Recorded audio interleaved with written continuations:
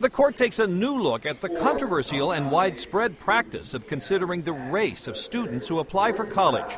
Turned down by the University of Texas at Austin, a White high school senior, Abigail Fisher, sued.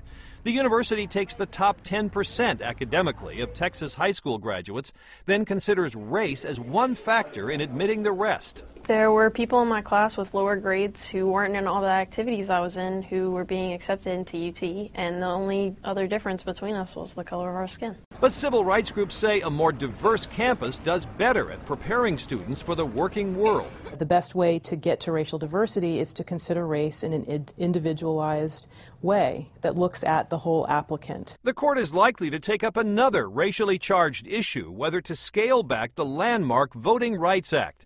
It requires states with a history of discrimination at the polls to get federal permission before making any changes in elections.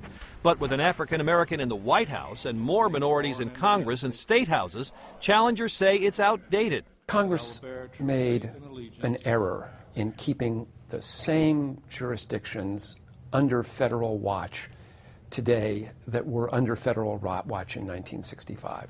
The court is almost certain to take up a host of challenges to a federal law called the Defense of Marriage Act, signed by President Clinton.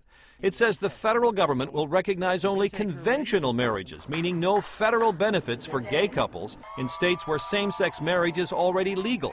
Same-sex couples are denied hundreds of different rights and benefits that are provided to married different-sex couples under federal law.